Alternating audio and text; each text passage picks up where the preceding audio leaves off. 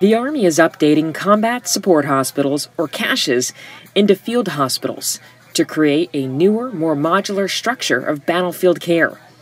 The conversion reconfigures 248-bed CSHs into 32-bed field hospitals with the capability of 3 additional augmentation detachments, including a 24-bed surgical detachment, a 32-bed medical detachment, and a 60-bed intermediate care ward detachment. It's tailorable and scalable, and it's also responsive to a different range of military operations.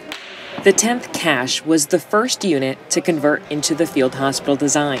What we need to be able to do is deploy worldwide in support of any sort of global contingency operations in a expedient manner. Traditional CSHs have proven to be too large and logistically difficult to deploy as a whole, which is why the Army has historically only deployed slices or sections of the CSH.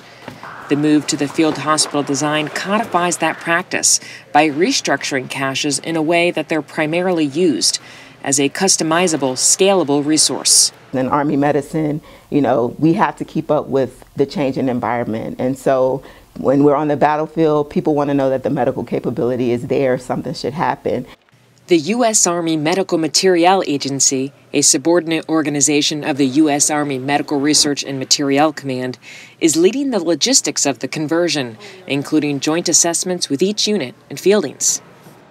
We upgrade, we update, we give the soldiers and we give these units the most clinical items that are out there, or the most clinically viable items. We try to make sure that they have them on hand. So if there's ever a life or death issue, we make sure that they're prepared to handle that with the equipment and material that we give them. Over the next 5 years, the Army plans to convert the rest of the active duty CSHs, as well as the Army Reserve hospitals that are part of the Medical Materiel Readiness Program and Army Prepositioned Sustainment Stocks hospitals.